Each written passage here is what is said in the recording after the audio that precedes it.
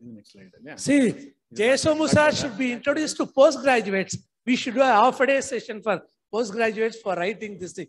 Somshek sir, as IAP plan, you can do that.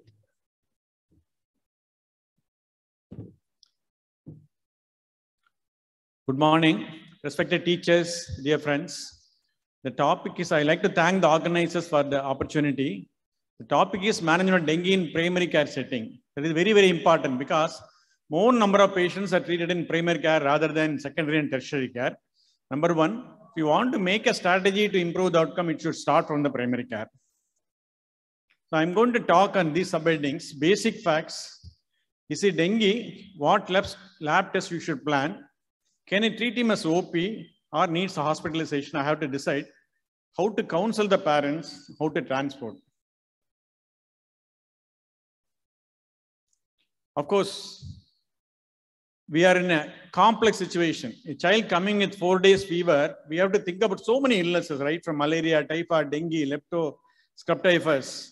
I really feel that we are in a very unfortunate situation. I also feel jealous about the doctor practicing in UK and US because he will be concentrating only on 2 illnesses, flu and H1N1 only. He doesn't have to think about all these illnesses. That is a tricky situation for us. This is a paper published from one of the hospitals in Singapore. They have just provided the statistics of 15-year statistics of the hospital. I will take the last one. The primary mainly treated as outpatient. 64% of the dengue children are treated as outpatient. 36 were treated as inpatients. Among the 36%, only 1.3% is treated in PICU. That means a good number, almost 2/3 of the children can be treated in the primary care setting. What is primary care? It's mainly a single person clinic or a PHC, or it might involve also a secondary care where a smaller hospital without PICU. So primary care means PHC, small clinic as well as small hospitals. So 2/3 can be treated very well there.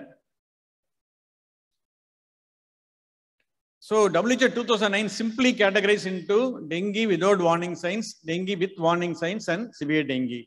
Dengue without warning signs is an ideal place to treat is a primary care setting in the PHC or in the clinic. Dengue with warning signs probably can go to smaller hospitals. Severe dengue has to be admitted in ICU only.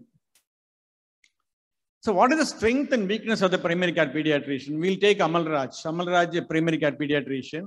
What are the strengths? He has belief in the clinical examination because everything he has to make, even pneumonia, he has to diagnose initially by clinical examination. And he's willing to listen to the parents. He can see the child. He has got option of seeing the child twice a day because he's practicing twice a day. And nearby, parents can reach him faster than for a secondary and tertiary care. They have a strong belief in him because he's available at least 6 by 7 days. Every day is available. The problem for him is no good lab backup, no IP facilities. Reaching the hospital is difficult. If you make a diagnosis of a severe dengue in shock, shifting to higher center is a very, very difficult job. So what he should do is, you should take a wide safety margin. If you think the child is going to be sicker, I think better to refer earlier. Lab test, he has to choose which is reliable. And displaying a dengue note in his notice board in the clinic will be very useful. I used to put a notice board saying that if you find red spots and cold extremity, cold limbs, please bring it faster, don't wait.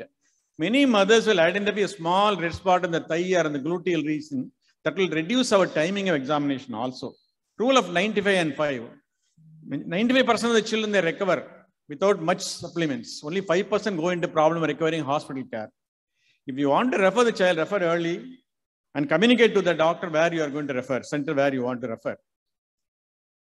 So how do you think the dengue? A child coming with 4 days fever, the mother will, as soon as she enter into the clinic, she will ask, doctor, where can it be dengue or not? Neither clinical examination nor investigation can prove at that time. It's only environmental evidence. Potential season between July to February, local epidemic, everybody started seeing dengue, high fever, flushing, rash, and absence of infective. These are all the simple clues to think that child could be dengue.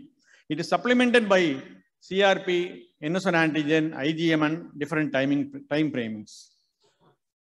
Nowadays, there are a lot of papers are available giving clues and scoring systems to assess whether the child needs to be hospitalized. One of the scoring systems which we have formed, yet to be published, this is called the Pediatric Dengue Severity Scoring System 11. It has got 11 parameters starting with obesity, warning signs, urine output, major bleed, saturation, response to crystalloid, delta hematocrit rise. That means for high rise in the hematocrit or delta platelet fall or transaminases. Based on that, the scoring we are given as 0, 1, and 2.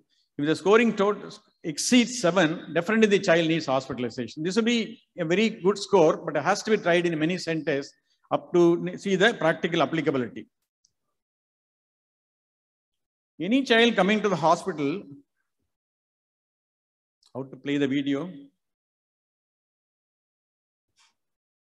Any child coming to the clinic, probably we have to assess the physiological status, irrespective of the cause. Child coming to the clinic or OP practice, we can apply the pulse knowledge to decide the physiological contact. The child comes inside, child has a good eye contact. So in the pediatric assessment triangle, child is alert. Then we have to move to the B. I've asked my attendant to remove the shirt when the child comes inside. Of course, we can't do it in an older child. I have enough time to look at the chest to see any retractions, noisy breathing. I can count the rate. And establishing friendship, I can feel the dorsalis pedis pulse and capillary fill time. Probably it took only hardly 1 minute for me to decide whether the child is sick or not. Alert child, stable respiration, stable perfusion. This doesn't need more further examination to decide the child is sick or not. This is the first thing to be done in any child coming to a clinic or hospital, wherever it is. Assessment of the physiological status is the most important one. Then after that, we can go for the overall assessment. Then you can ask about the history. Better to write date of onset of fever.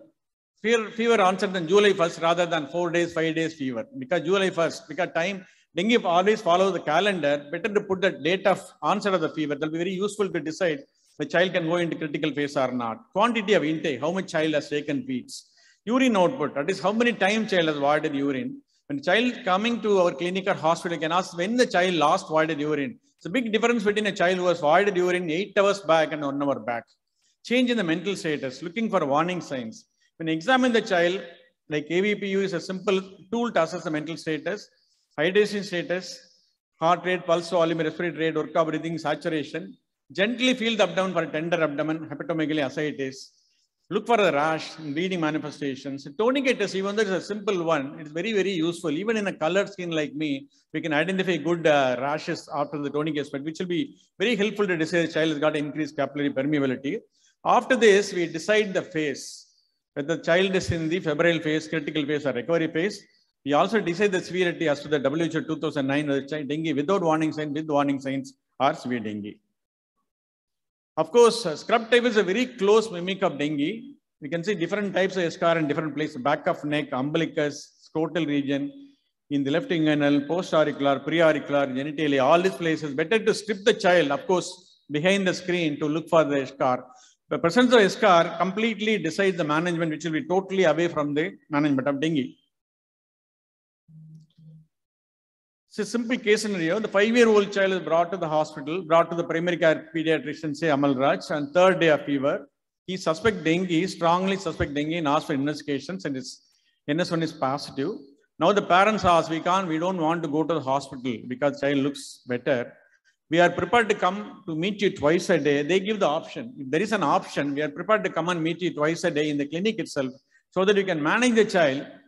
With your own advice, we will manage the child. So both parents request the primary care pediatrician. Doctor follow up the child in outpatient department. Of course, he take all the precautions that his child doesn't have warning signs or signs of severe dengue. On 8th day, he discharges his child from his OP follow-up.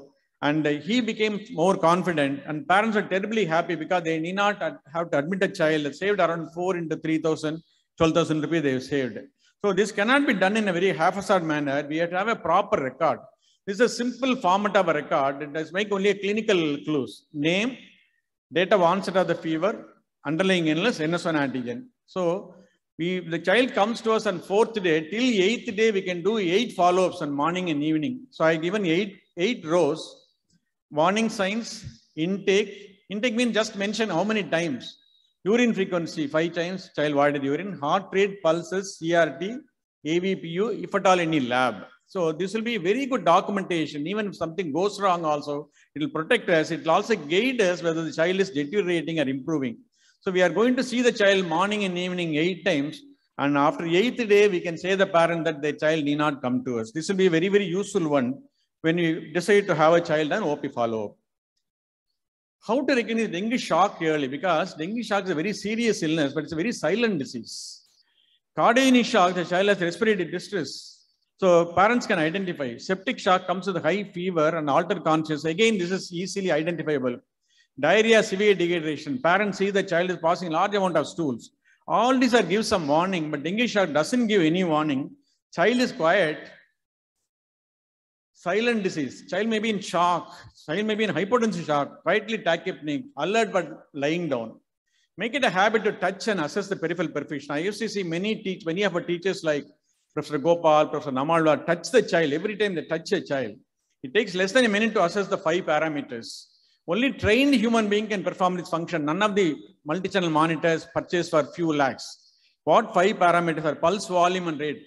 Fall at the feet of the child. Feed the dorsalis pedis. Count the rate. Capillary fill time. Color and temperature of the extremities. Respiratory rate. AVPU. This can be done only by a trained, willing hand rather than a multi-channel monitor. For a hospital child is in a small hospital, this will be a very simple chart to follow.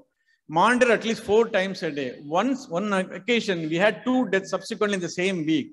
So government sent a team of doctors to assess whether we manage the child properly.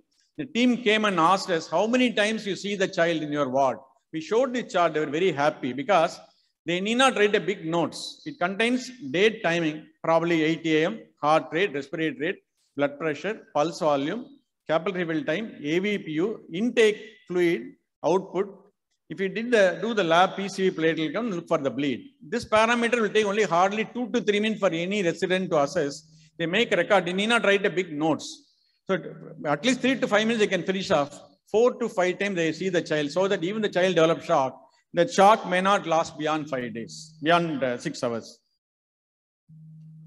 Coming to lab tests, very tricky because lab tests, every lab test is costly. If you write only CBC, CRP, NS and antigen, probably each one letter costs 100 rupees. It comes to 1,000, 2,000 rupees. C means 100 rupees, or another 100 rupees like that. Very difficult. You have to choose the investigations. CRP is very useful to decide if it's a viral or a bacterial.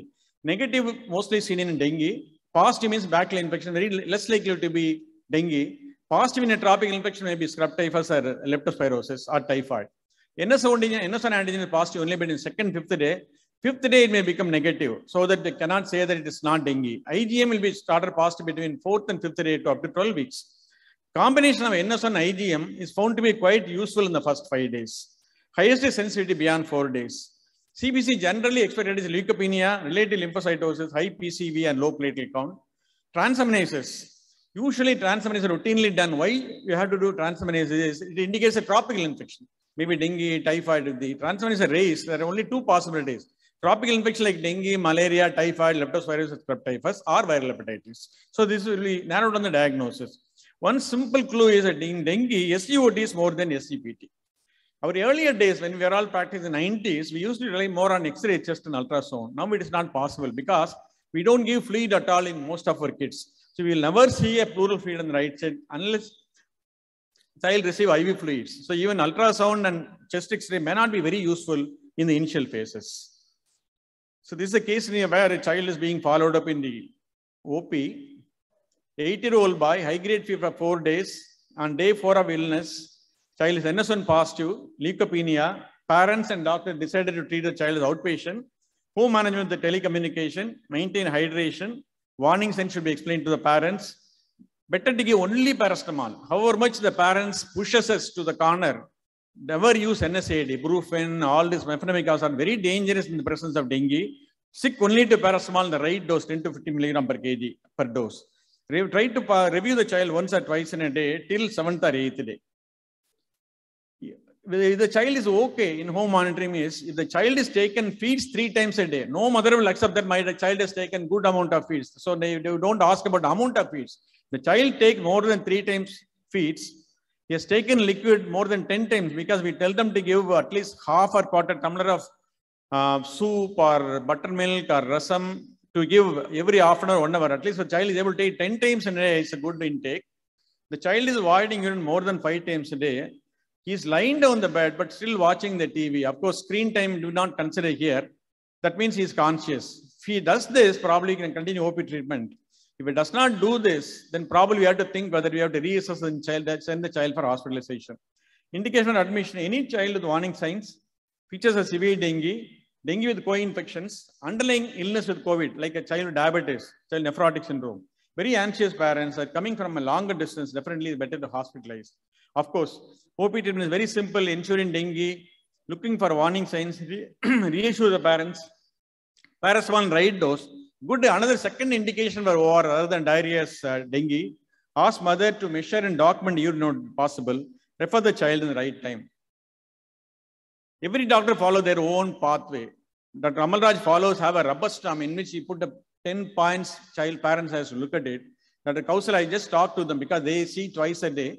Kausalya makes a table in the letter pad itself and give it to the parents to fill up and bring the intake output chart. When you are following, the child shows purpuric spots, needs careful monitoring, may need admission. If a child is showing an island subpalar in sea of redness like this, probably returning wellness, very happily we can continue treatment in OP treatment. Secondary care hospital, 80-year-old girl, and day 5, child is became afebrile. Day 6, child alert but dull, tender hepatomegaly. So child is hospital in the smaller hospital. Oral fluids encouraged rather than IV fluids. Dengue monitoring chart. You see the trend of the investigation gradually falling. Unfortunately, the hematocrit did not go beyond 46. Platelet count does not go down by 55,000. The child was managed well in the smaller hospital. So GE symptoms settle in the day of illness, remain hemodynamically stable throughout, did not develop any hemorrhage or fluid leak. If you feel the dorsal speed, if the dorsal speed is well felt, you believe that either Jesus Christ or Allah or Venkatachalapati is standing nearby. The child will definitely survive, whatever the investigation. So dorsal speed is a single clue to say that child is doing well or not.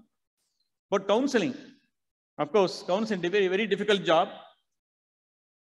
Generally tell them that it's a well child, this is caused by virus, there is no specific treatment. Repeated examination and oral fluid is the only choice. First 5 days are non-threatening diseases, non-threatening period. 6, 7, 8 are the dangerous days. So when the fever subsides, don't be happy. That is a time we have to see the doctor frequently. I used to compare the cyclone with the dengue. As long as the Ramadan says that cyclone is about 400 kilometers from Chennai coast, we need not worry. We will drink coffee and looking at the TV and watch. When the cyclone crosses our coast only, we will have all the impact. So critical phase is something similar to that. There are 2 types of transport. This is a referral. One is a passive transport. A child was referred to us on 6th day of illness, came by a car. He came in hypotensive shock and respiratory distress, massive pleural fluid, received platelets, blood transfusion, the referral hospital, and he was ventilated and died within 6 hours.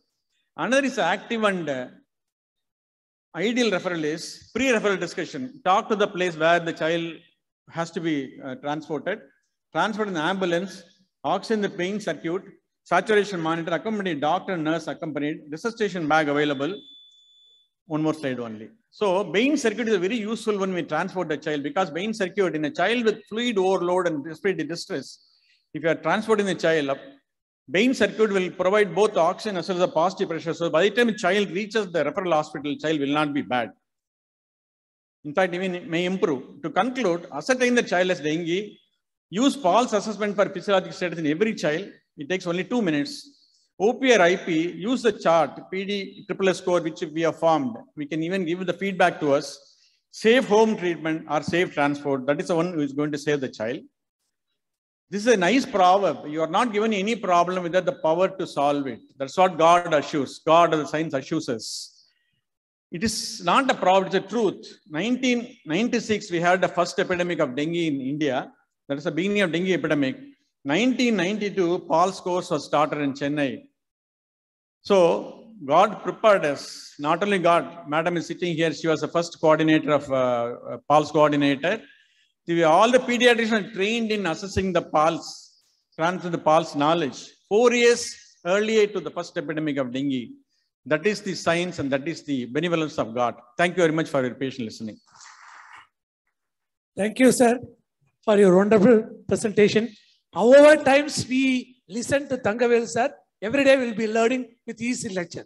Because I am traveling with him since 1992, where I also underwent pulse course. Such a wonderful person. Thank you, sir. Now the stage is open for question and The answer floor is section. now open for discussion.